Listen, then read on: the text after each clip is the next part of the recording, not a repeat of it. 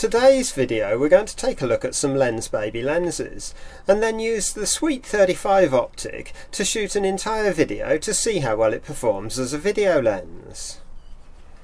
If you're already familiar with Lensbaby lenses and just want to see the video shot on the Sweet 35 Optic, then I'll put the start time on screen about now so you can skip to that section.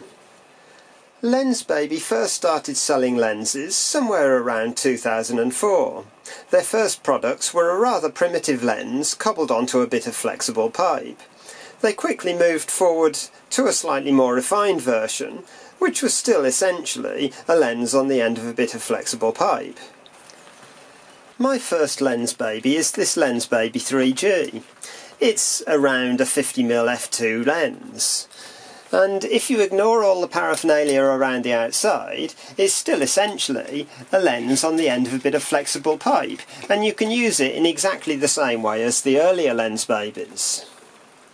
As with all Lensbaby lenses, the 3G is entirely manual focus. You focus it by pulling the lens towards the camera body for distant subjects, or moving it away from the camera body for close subjects. You bend the lens with your fingers to move the sweet spot of focus around the image, and you leave one finger free to use the shutter release. The added bonus of the 3G version is once you've got your lens focused and framed and the sweet spot exactly where you want it, you can press this little button up here which locks the lens in that position. And then you can fine-tune the focus with this ring at the front here, and fine-tune the bend of the lens by using these screws round the outside. This is particularly good if you're using the camera on a tripod, which is where I like to use it mostly anyway, and totally essential if you're doing nighttime shots, because there's no way you could hold the lens still for that sort of time otherwise. To release the lens from its locked position, there are these two little buttons down at the bottom that you squeeze inwards, and the lens is now back as a free-moving lens. Wide open, the 3G is an f2 lens, and you change aperture by inserting discs into the lens itself. At the moment that looks like the f2.8 disc that I've got inside that you pull out on this little magnetic holder. The spare discs are held inside the holder here for your different apertures, and to reinsert the disc you just drop it back into the lens and it's held in place on some magnets. Here's an example of a nighttime shot I took using the 3G with the camera mounted on a tripod. I was able to spend a bit of time fine-tuning the sweet spot to get it just where I wanted it for this shot. Wide open, the Lensbaby will have a small area of sharp focus at the centre of the sweet spot, getting blurrier around the edges, and then as you go for the smaller and smaller aperture discs, you'll get a greater area of sharp focus and less blur around the edges, right up into the smallest aperture, which will be the sharpest of the lot, but generally with the Lensbaby you want to use it around the larger apertures for the best effect. The next Lensbaby to arrive in my camera bag was the circular fisheye. This is a non-bendy Lensbaby. It's a 5.8mm fisheye lens with a maximum aperture of f3.5. Unlike most normal fisheye lenses, it has a polished internal barrel giving a ring of reflections to surround the image, as you can see in this shot here. Again, the lens is fully manual. You've got an aperture ring at the bottom here, or at the back, and a focusing ring at the front. And it has a quite remarkable close focusing distance of about 1/4 of an inch. You can see on this shot here that I've taken of a woodworking plane that'll feature later in this video, and I was about 2 inches from that, but you can get considerably closer than that. In fact, you have to be quite careful not to actually bash the front of the lens into your subject when you're getting that close to it. Then along came my favourite Lensbaby, the Velvet 56. This is a beautiful lens to use.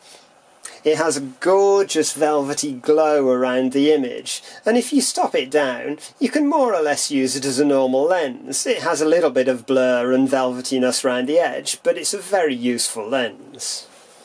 I sometimes just like to leave this lens on the camera and go around and shoot whatever I fancy with it, and you always get some lovely results. As the name suggests, it's a 56mm lens with a maximum aperture of f1.6. Lensbaby now make a Velvet 28 as well. I'd love to try one of those. I'd get it in Nikon fit and just use an adapter to use it on a Micro Four Thirds camera. They also make a Velvet 85, but generally I'd want to shoot with the wider lens rather than the longer one, so it would be the 28 that I'd go for.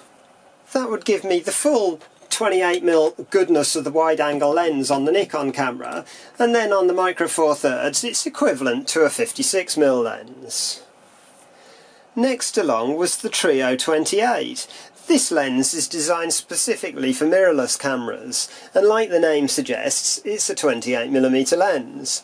It has a fixed aperture of f3.5. The fixed aperture might sound a bit restricting, but actually that's quite a nice area to be working in, and it works pretty well in most situations. It's a nice little compact lens, it's very small on the camera, and it looks totally bonkers, and I kind of like that. The Trio part of the name comes from the fact it's actually 3 lenses in one. You've got a big focusing ring round the outside here, but the section on the front actually selects between 3 different lenses. You've got a velvet setting, which gives a velvety glow, very much like the Velvet 56. Here's an example of that. And then you just rotate this front section and put it into the sweet setting, and that gives you a sweet spot of focus in the middle of the image, very much like the traditional Lensbabies. And here's an example of one of those shots. And then finally, if you twist this front section once more, you get to the twist setting, and this surrounds your central image with lots of swirly bokeh or bokeh, depending on how you want to pronounce it. And here's an example of one of those shots. The effect is more noticeable on some shots than others, and you have to pick your shots quite well. But yeah, it's quite a usable little lens, and as I say, it's so nice and tiny, it's quite nice to leave on the camera. The final addition to my collection is a composer with a sweet 35 optic. Lensbaby moved away from the old flexible bit of pipe with a lens on the end to a ball and socket system, so you can move the sweet spot of focus around the image like that. And then you have a focusing ring here, so there's none of the old pushing or pulling the pipe in and out to get your focus. The composer features Lensbaby's optic swap system, and you can simply remove the optic like that and put a different one in. They have quite a range of optics available. I'll put a link in the description to their website in case you want to check that out. Unlike the early Lensbabies, you don't have to drop a ring in to change the aperture. You can just rotate the front of the lens to select the appropriate aperture. The Sweet 35 goes from f2.5 all the way to f22. Here's a couple of shots taken using the composer and the Sweet 35. They were taken on a Micro Four Thirds camera, so due to the crop factor, the 35mm becomes 70mm, or at least the equivalent of that.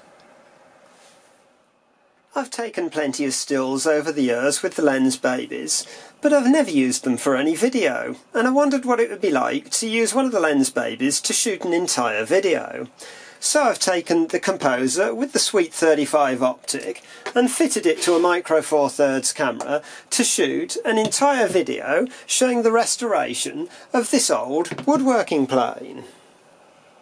So coming up now is a short film showing the restoration of this woodworking plane shot with a single Lensbaby lens.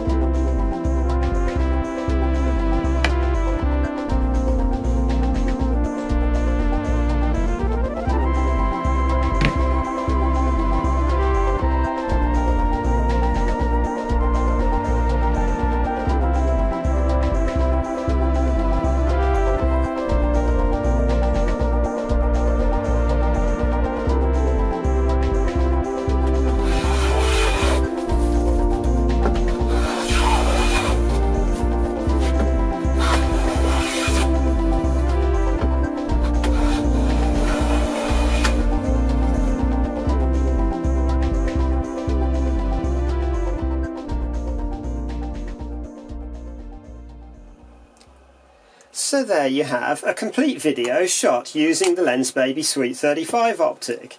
It involves a little more work than normal because you not only have to set up each shot, but you have to think about where you want the sweet spot and set that up accordingly. In reality, I'd probably use the Lensbaby for part of a video rather than the entire shoot, but I rather like doing these one lens videos just to see what can be done with a single lens. I think that will do for this video. If you've made it this far, thanks for sticking around. If you've enjoyed watching, please like the video and subscribe to the channel. There'll be plenty more coming soon. So thanks for watching, and I'll see you in a future video.